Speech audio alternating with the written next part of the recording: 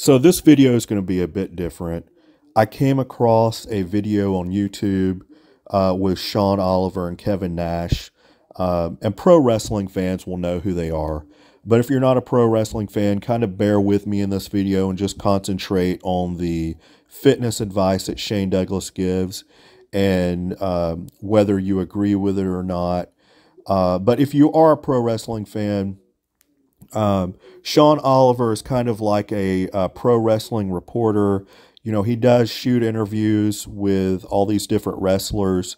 And what he did here was he sent a email when he turned 40 in 2013 to Shane Douglas asking him for fitness advice. Now, Shane Douglas is a pro wrestler who is not well known for his physique. Like, he's not a Lex Luger or a Rick Rude. But, you know, he has a solid pro wrestler's build, you know, decent muscle mass. And to tell you a little bit about him, Shane Douglas, his real name is Troy Martin. He was born in 1964. He's from New Brighton, Pennsylvania. Very successful in the pro wrestling business. He's held at least a dozen championship titles, you know, from ECW, WCW, NWA, WWF, XPW, and then he's still active on the independent circuit. He's a 5-time world champion. He's won the ECW world title 4 times. He's won the NWA world title 1 time. And then he's also a 1-time WWF Intercontinental Champion. He was definitely most successful in ECW. He was known as the franchise of that company, and he debuted there in 1993. You know, some of his famous feuds were with the Pitbulls, with Tommy Dreamer, and then, of course, with Taz. And he was also known for the stable he had there with Bam Bam Bigelow, Chris Candido, and, of course, he was managed by Francine. But I'm going to get into this email. I'll go through the points that Shane Douglas makes. Keep in mind that he's giving this advice to basically a 40-year-old beginner. And then, you know, I'll tell you what I agree with and whether if it's good advice or not. Okay, so as I was saying, the context of this is Sean Oliver, who was 40 years old. You know, he admired the physique Shane Douglas had in ECW, and he thought he would write Shane Douglas for some fitness advice. You know, he's picking it up at 40. And Kevin Nash, toward the end of the video, kind of makes fun of him for this, saying that, you know, if you're waiting until 40 to actually start working out, you're kind of lazy, which there's some truth in. But, you know, some people pick it up later in life and they actually stick to it. But from my experience, most people who want to start working out, you know, either at 40 or 50, it's kind of just doing it on a whim. It's kind of like a spur of a moment thing.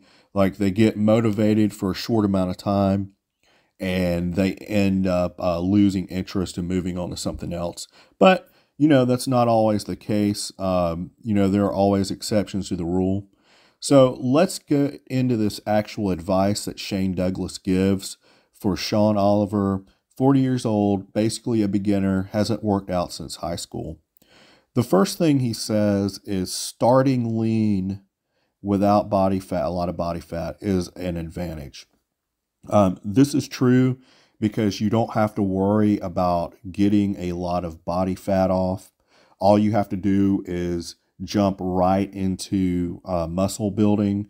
You could eat at a slight surplus, get your protein in, and just focus on building muscle.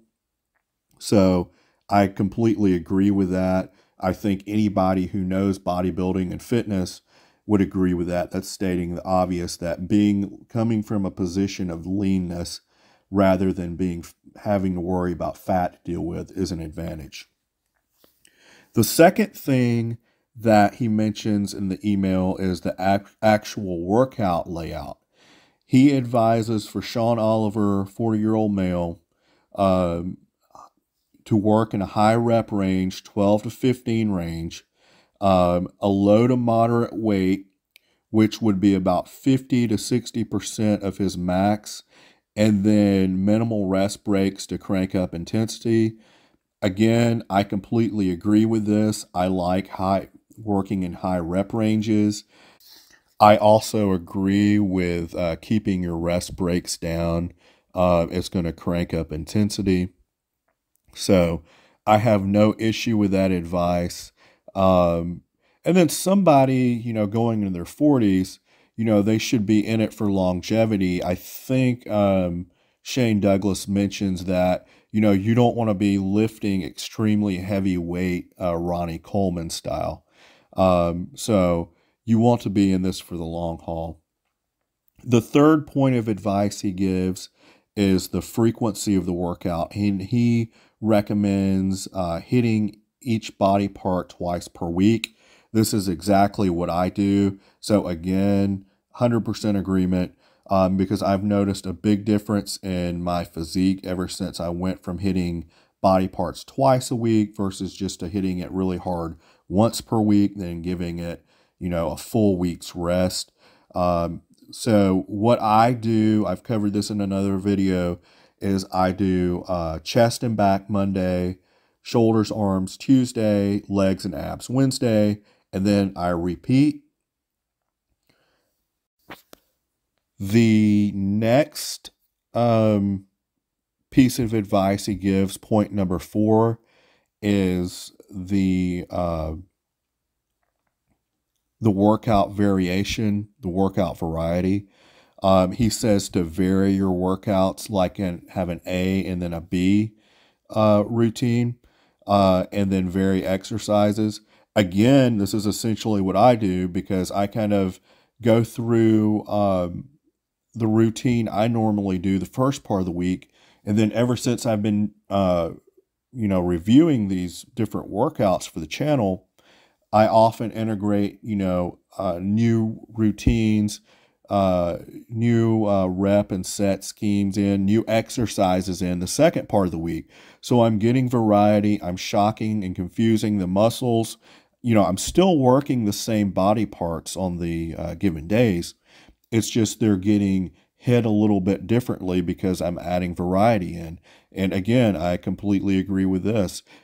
Keeping things fresh, trying new exercises, it keeps you excited about the process. It keeps you motivated. And you also have the issue of muscle confusion. So I agree with this advice. The fifth thing he mentions is cardio. He says to at least do it 3 days a week. Again, solid advice. And this is where Kevin Nash brought up a little bit of contention with what Shane Douglas was saying. And to be fair to Shane Douglas, he never stated, on cardio, if you should do high intensity or low intensity. Nash kind of took it that Shane Douglas was saying that, he recommended high intensity cardio, and Nash was saying that walking on a treadmill, is just as good for fat burning. He talked about Ronnie Coleman doing that and other bodybuilders, and that you wanted to spare muscle and you wanted to spare most of your energy for weight training. And for, a bodybuilding routine to build muscle, I totally agree with this. My favorite form of cardio is going for walks on long distances. I like swimming.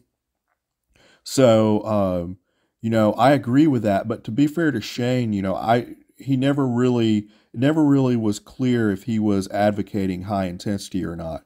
But doing low intensity, steady state cardio will burn body fat just as well as wearing out your knees with a lot of jogging or high intensity stuff.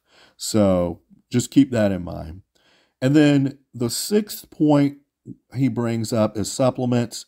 Creatine was recommended, and I 100% agree. If you go back and watch my video on supplements, I rank creatine as the #1 supplement because you could meet your protein goals through food. Whey protein just helps you get there faster. helps you fill in gaps if you're having a hard time hitting your daily protein goal, but is very doable with whole food. But, he also advises with creatine that the loading phase is not necessary. I completely agree. And he suggests drinking, staying hydrated with it, drinking plenty of water to protect the kidneys. Again, I agree, solid advice. He also mentions NO2 supplements, which are fine. They probably do help the muscle flush more blood in, aid in recovery, get you that pump, but I don't see them as a necessity. If you have the money to spend on it and you would like to try them, more power to you, but it's not a supplement like creatine where I would put it as like an essential.